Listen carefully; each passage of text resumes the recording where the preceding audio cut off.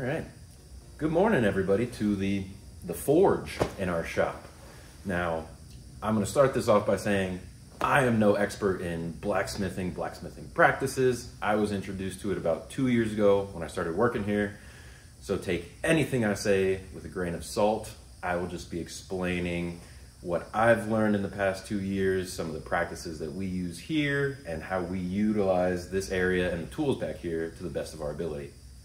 So, back in this forging area, we've got quite a variety of tools. These green bases and big hydraulic or pneumatic rams behind me are what we call our power hammers.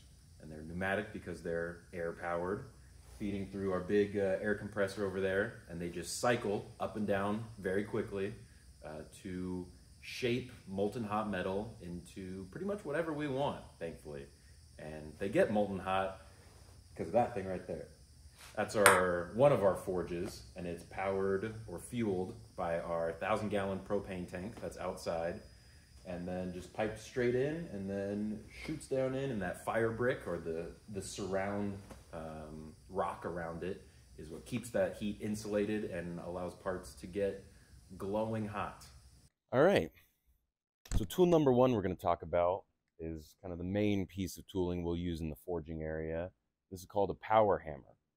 So it uses this pneumatic cylinder, which is powered by our air compressor, to cycle this top die down and smash our molten or warmed up pieces of metal that we'll use to warm up in the forge.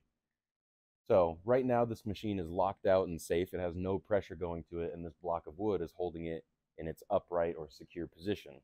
So right now I'm going to open this ball valve, pressurize this ram, take this block of wood out, and let it drop.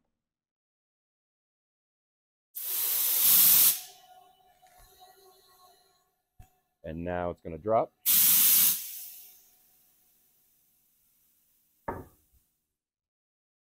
What I'm going to do next is open up this ball valve, which will repressurize this hydraulic ram, this pneumatic ram, and lift this head up.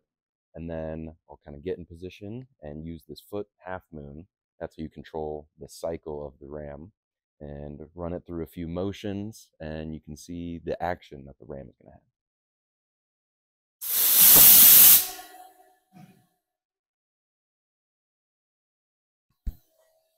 So depending on what dies are in there, you'll stand, your orientation will be different to the piece of machinery. You can go forward and back this way, or you can see these dies are lined up to work long ways because the material we were working with was 6 feet long when using these dies.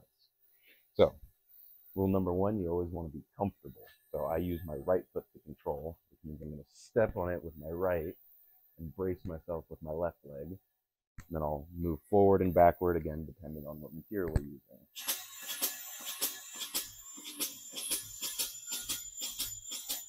Now it's a very, very controlled and slight touch with the foot. And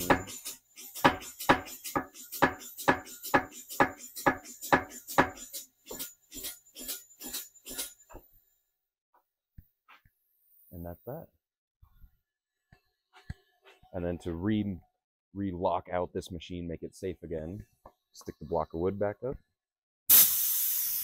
close the ball valve, and it's safe. Now, power hammers are cool because there's pretty much an unlimited amount of dies or tooling that can be used on these things. This little base right here, along with the top, is what we'd call a die.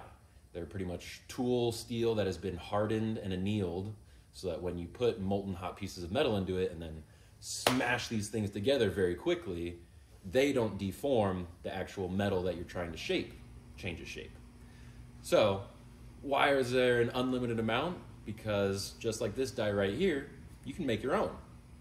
We made this for a specific forged rail that was originally rectangular in shape with really sharp corners, and then we would load 6-foot sections of it into our forge, run it through this, soften those corners a little bit so that when you're grabbing it like you would a normal handrail, you're not running your fingers along sharp edges and potentially cutting them. Now you're at a much different vantage point, so you can see how I set up my body and how I use the foot pedal and watch the actual motion of the ram as it cycles through its process. So always be comfy, And then I'm assuming, depending on how long my piece of material is and what tongs I'll be using, the tongs are what you use to grab the hot metal as it comes out of the forge. You want to kind of have a good base, and then this foot is going to control the action of the ram.